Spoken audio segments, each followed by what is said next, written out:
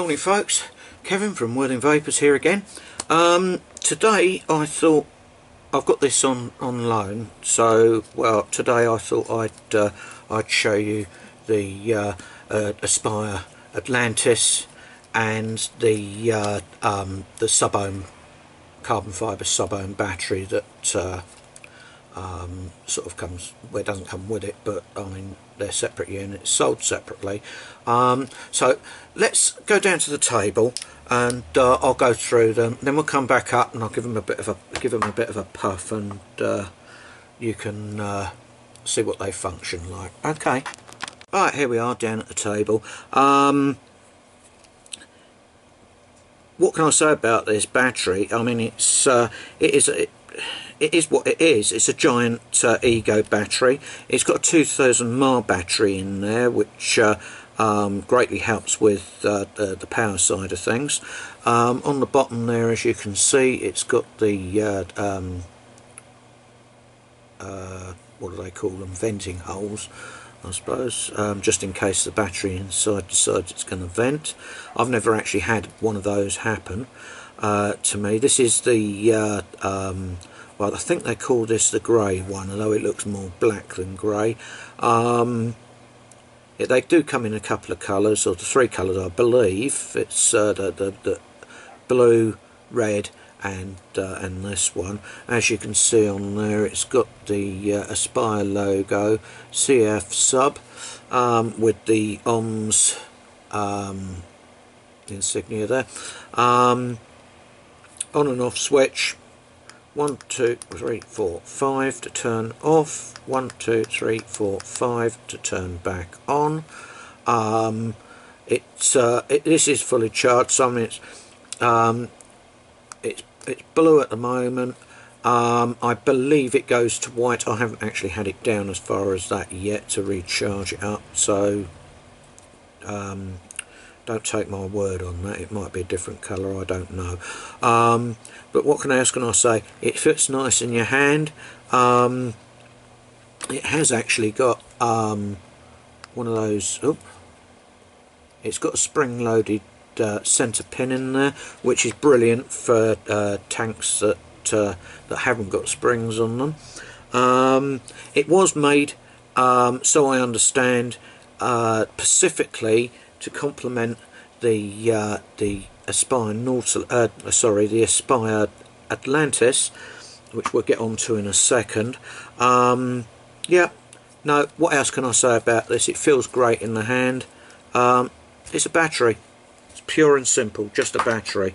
Right, now we get onto the Atlantis itself. Now I must apologise because I filled this up just prior to starting this this review, which was silly of me. I should have filled it up while I was doing the review, but never mind. Anyway, it's got a removable drip tip. I believe the circumference of the mouthpiece is 8mm. It tapers right down, I believe, to 6mm. The airflow holes, number 1 is comparable to the Nautilus. Number 2 is slightly bigger. Number 3 is like a slot, so it's probably 3 joined together, like, you know. And number 4, wide open. It is just a wide open slot. It's humongous.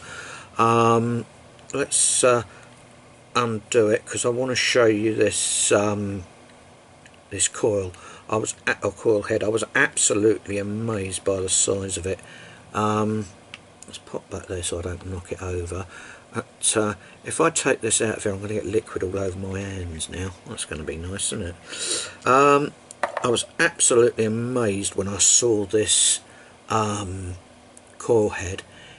It is humongous. Compared to the BVC coils that Aspire do for the Nautilus, it's well, it's about 4 times as big, I think. Anyway, that's that. Let's just pop that back in there. Of course, it comes it comes preloaded from Aspire anyway. I believe you get a spare coil in the pack. The actual basic screws into, as you can see, it's got this like a silica stop ring, which stops the juice from coming out, obviously. Yeah, that's good. It's wonderful. Right, okay, so let's just tidy that up a little bit. Right, onto the Atlantis itself. So I'm told, this Pyrex tank, you do get a spare Pyrex tank in the box. Now I haven't got the box because, as I said earlier on, this is a loaner to me. As far as I've read up, it's a pull-out, push-in jobby.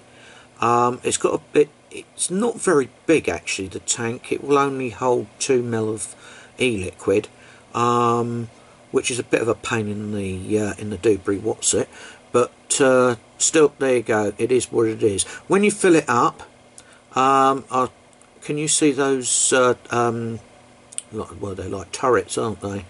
If you fill it up to the space in between the turrets, don't go over that, because it will drip down and come out of your mouthpiece, which again is a pain in the what's it. I personally think they should have made those turrets a bit larger, or a bit larger tank, or something, but well, there you go. Anyway, let's pop that back together.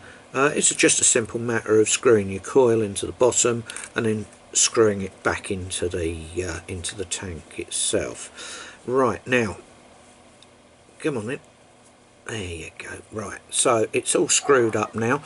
I don't know whether you can see that on there, but the tank actually holds the Aspire logo, or the word Aspire written on it.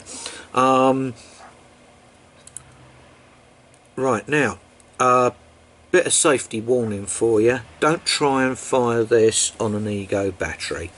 It's got to be fired on a high drain battery, because, well, otherwise the battery might vent and explode, or in some cases I've heard the people put them on the Ego batteries, it's not firing at all. Other people I've heard have put it on there and it's exploded. But there you go. Right, anyway, so this is the pair of them together.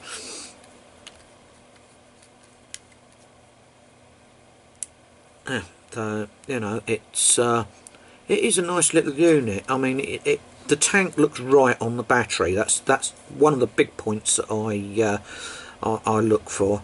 It does actually look right on the battery. Let's go back up top, and I'll toot it for you on the various airflow settings, and well, perhaps try another mod with it. Yeah. Okay. See you in a minute. There we go, folks. It's what we're talking about, the Aspire Nautilus at the moment. Right. Let's start off on the first airflow hole.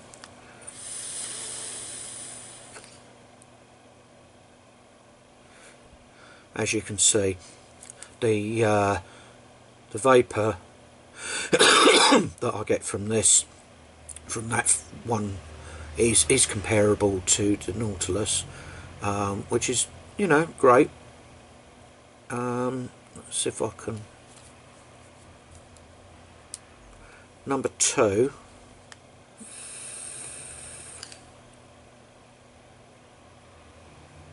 Yep, number 2. A bit more vapour. It's I actually like this. It's this next one. It's not tough to put them around. I'm just turning it around so that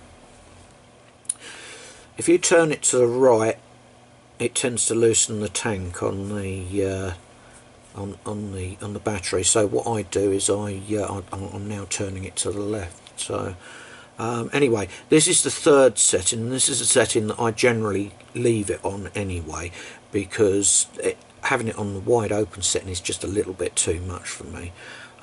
So here we go.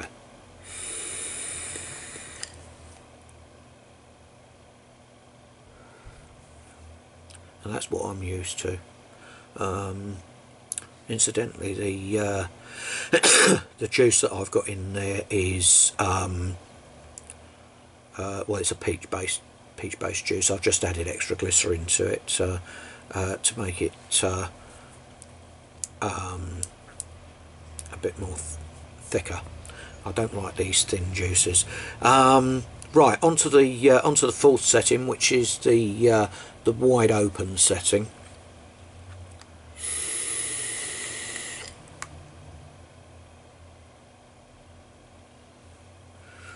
Yeah. Yeah, as I say, it's a wee bit too much for me, but the battery performs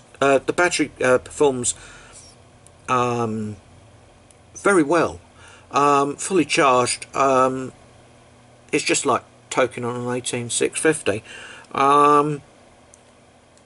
Yeah, I mean, there's no rattle. That you can hear there is just the fire button, which is, I wouldn't say it's loose, but it's fine. Yeah, no, the tank itself is actually quite stable. It looks right on that battery. Right, let's take it off of here and pop it onto. I've only got a 3 that it'll fire on. This one, my E-cig, and my IPv 3. So let's bung it onto the E-cig. Right, now what have I got it set at? What I when I normally toke this on here, if I do toke it on here, I have it generally set to 22 watts. The actual tank itself, they recommend that it's that the power wattage going through the tank itself is between 20 and 30 watts.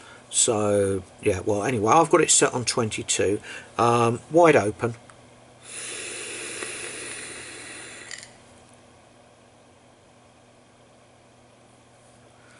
Whew, that is a lot of vapour. Let's bung it up to 30, the recommended toke. Right.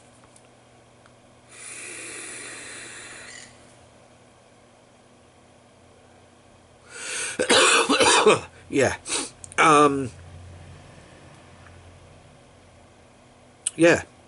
That is an awful lot of vapour, and of course the coil heads in there are 0.6, which is a sub. They will go down. The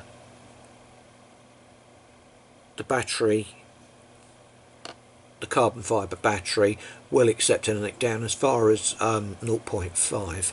So there you go. Anyway, right, let's try it on my IPv3. I've got a tutorial coming out, not a tutorial, a review coming out about this. I just haven't got around to doing it yet. I've had the mod for a few weeks now and been playing around with it, and I like it. Right, so now let's right, this is 22, wide open. Let's have a go at that.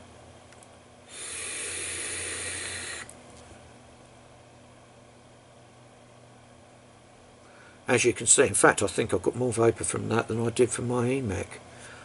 Certainly more than the carbon fibre battery, but there you go. That's 22 wide open. Let's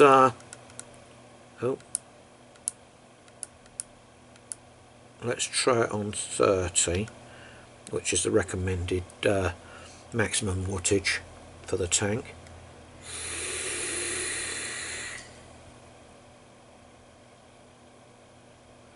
Whoa! That That is quite a lot of vapour for that. I have tried putting it up as far as 50, but anything over 30, it tends to taste burnt, and I don't like the taste of burning, so well, who would anyway? But well, there you go. So that's on the IPv3. Let's put it back on the carbon fibre battery to go out on.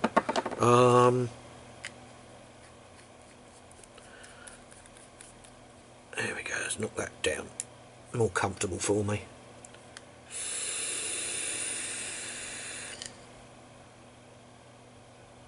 There you go. Yeah, that's a bit better. As I said, it's nice in the hand. The battery looks right upon the the tank looks better, looks more comfortable on the battery, and it fits nice in the hand. So, you know, I mean, I'm definitely going to get a set of these.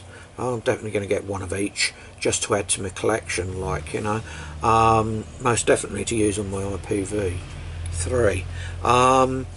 Cost wise, they each go for approximately £29 in retail stores.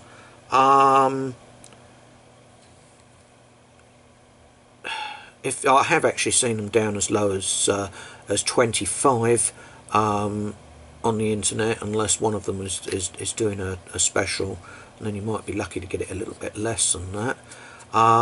They're both American made. At least that's what it says on the write-up about them. Let me can't find it now. Yeah, it says no, I do beg your pardon. The battery and the tank are both made in China, but the wire for the coil is actually made in the States. So, well, there you go, and it uses the BVC technology. Compatible, yeah. The coil is compatible for 20 to 30 watts. So, well, yeah, I got that right. Oh dear. Okay, anyway, this is Kevin from Worthing Vapours, wishing you all a bright and pleasant day. Stay safe, and as Rick Trippers would say, smoking is dead, vaping is the future. Great guy, that. I'm waiting for him to start rebuilding these, because I wouldn't mind giving that a go myself, rebuilding the coils. But I'd rather watch somebody else do it first and attempt to do it myself. Chicken that I am. There you go. Anyway, cheers for now. You stay safe, guys.